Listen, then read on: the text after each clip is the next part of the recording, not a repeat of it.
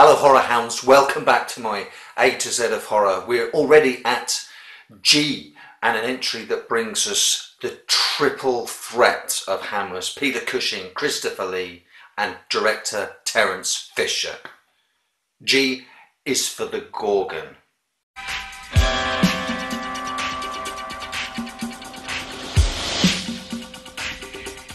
This series is completely inspired by Jambo Shango and Randy Moll's own A to Z of horror, and in the description field below I will link to their G entry, The Greasy Strangler. But for us here and now, let's delve into some hammer goodness with the Gorgon. Despite the atypical monster taken from Greek mythology, the Gorgon is recognisably hammer, comfortingly so.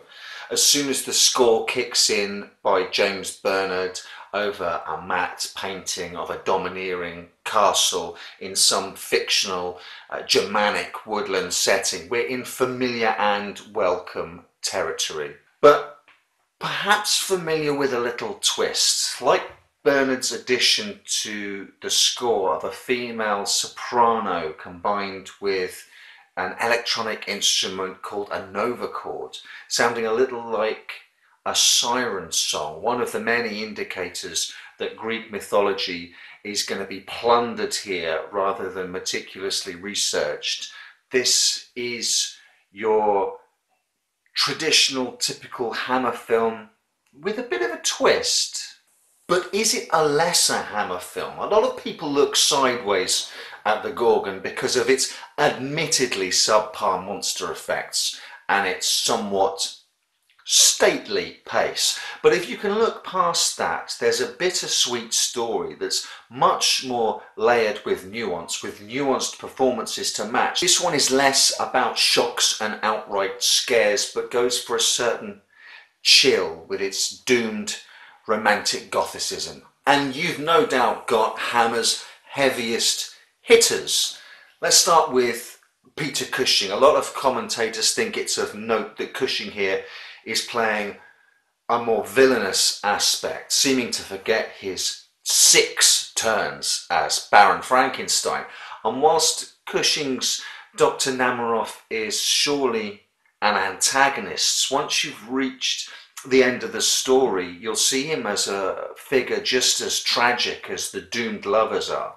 It's actually a joy to rewatch the film, now understanding his motivation, to watch the shades he mixes into one of his most subtle performances. Then we have Christopher Lee, clearly relishing the opportunity to play an out-and-out hero.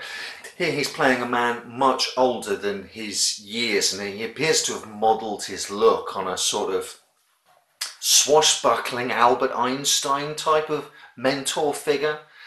Lee only really sweeps into the film for its final third, but he does so with such gusto and relish and all the best lines in the movie that the film is given a much needed jolt as it moves towards the final reel. Lee is playing a character called Professor Karl Meister, and this is the closest we'll ever get to seeing him playing Van Helsing. Fans of both Lee and Cushing who are keen to see a different type of dynamic between these two than we are normally presented with should definitely be directed towards both the Gorgon and Horror Express, a film I talked about a long time ago. I'll link to that video in the description field, and which an excellent channel called Frightfully Forgotten have recently discussed, and I will link to their video review for Horror Express as well. I will urge you to check that out, subscribe to them.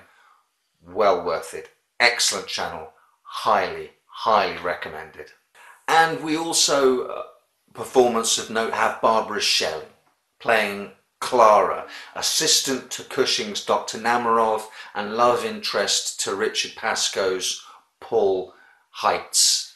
Whilst Pascoe's a bit of a sop in my opinion, Shelley imbues her character with dignity, poise, grace and an internal life that wasn't always afforded to the female leads in Hammer films, who were usually required to bring the requisite Hammer glamour by going barefoot, wearing diaphanous gowns and showing copious amounts of cleavage. Don't get me wrong, Barbara Shelley brings glamour in spades.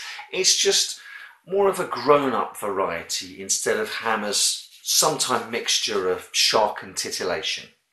For the record, I have absolutely nothing against Hammer's sometime mixture of shock and titillation. So, people are occasionally dying in this fictional Germanic town that Hammer so loves to set all of its British thesps amongst, and the victims turn up turned to stone. One of the Gorgons, they believe, now resides in or around the town, and every once in a while people succumb to her. There's a real lost opportunity here to mine the myth of the Gorgons. Given that so many thrillers, slashers, giallo movies, psycho killer movies are predicated on the idea of the murderous male gaze, it's such a novelty to have a woman staring back, and this Medusa image of the deadly female gaze is primed with such significance and meaning. Whilst it's nice that one of Medusa's other sisters gets a look in, other than the well-worn, well-trodden myth of Medusa, everything here mythologically is a real muddle. The Gorgon of this film is not Medusa, although she has the snakes for hair, and if anyone sees her, they're turned instantly to stone. According to Ovid's version, there are different versions of the Gorgon stories. According to Ovid, it was Medusa only who had the snakes for hairs and turned people to stone. There is a great modern day Medusa story out there waiting to be told. This ain't it. No, the monster here is called Megara. And Megara wasn't even one of the Gorgon sisters. That's the name of one of the Furies. It's Megara's spirit that seems to invade a human sort of from time to time. There have been 7 murders over the last 5 years. This sort of possession, I guess, of the host only takes place during the full moon for no good reason at all. It just means that the Gorgon joins a small group of movies that pretend that the full moon is something that happens over a number of nights, leading to ridiculous lines like, "This is the second night of the full moon." Strip out the lunar influence that doesn't make any sense whatsoever, and you can ditch all of that nonsense with it instantly. And it begs the question, if this immortal spirit of Megara is inhabiting a human, does killing the woman who's possessed by Megara at the end of the movie kill the spirit of evil itself, or does Christopher Lee just have a headless corpse on his hands to explain away at the gorgeously gloomy end of the movie? One thing that pilfering, like a magpie from Greek myth, does seem to have lent the script is an air of doomed fatalism that is in keeping with the Greek tradition of tragedy. Indeed, I argue that the identity of the villain, who the evil resides in, isn't really supposed to be a big reveal. I think, one red herring aside, the viewer is supposed to be ahead of everyone involved so that they can feel the full force of fate acting to conspire against mortal plans for happiness. But with a Gorgon you get the wonderful method of death being turned to stone. One of the things I love in the Gorgon is that, yes, some people are more or less instantly turned to stone. There's a character who, rather than seeing her directly, glimpses her, and that means the curse or the infection or whatever it is doesn't take hold instantly, but he is doomed. He is turned to stone slowly, and he knows what's happening to him. And I delighted in that. I thought it was fantastic. The victims, once they see Megara, also, before they turn to stone, get these marks on their forehead that I don't understand at all. My girlfriend suggested it might indicate where the snakes have bitten, but I'm not completely sold on that. Does anyone else have any other ideas as to why, before being turned to stone, which is enough, you'd have thought, that these puncture marks appear in the victims' foreheads? Because I got no answers to that at all. Earlier I said this was Hammer, but Hammer perhaps with a twist, and I think that twist might be Universal. Hammer hit pay dirt by refitting Universal's classic monsters, Dracula, Frankenstein, the Mummy, for a new generation. Racier, bloodier, sexier. Of course, Hammer branched out further than that with zombies, Satanism, Sherlock Holmes and aliens. But here, plundering Greek mythology for a cinematic villain, Terence Fisher seems to have woven a film that harkens back to the spooky mood music of Universal features like The Mummy and The Wolfman. Chills and atmosphere, romanticism with lashings of fatalism rather than Kensington gore and heaving bosoms. There are some who think the film's too slow and the pacing falters in the middle section, and I have some sympathy with that, but the Gorgon does have a stately pace. Things are shaken up in the final 30 minutes with the arrival of Christopher Lee, and just before the final appearance of the monster, a cracking, swashbuckling fight.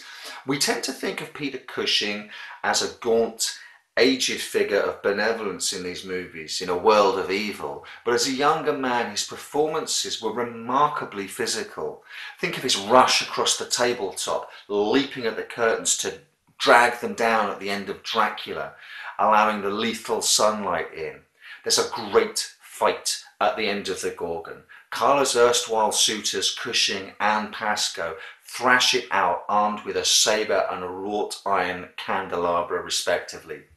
Neither actor holds back. Pascoe seems to genuinely want to take Cushing's head off with the candelabra, and watching Cushing, so full of energy and strength, is a joyous thing to behold.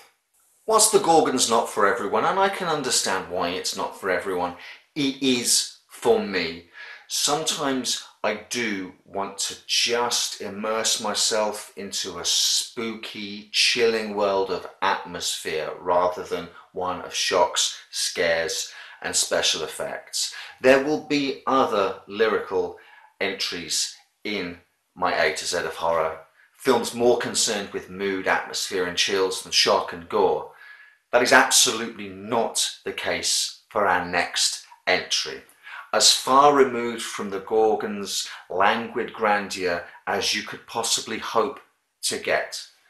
The next film is known by two titles.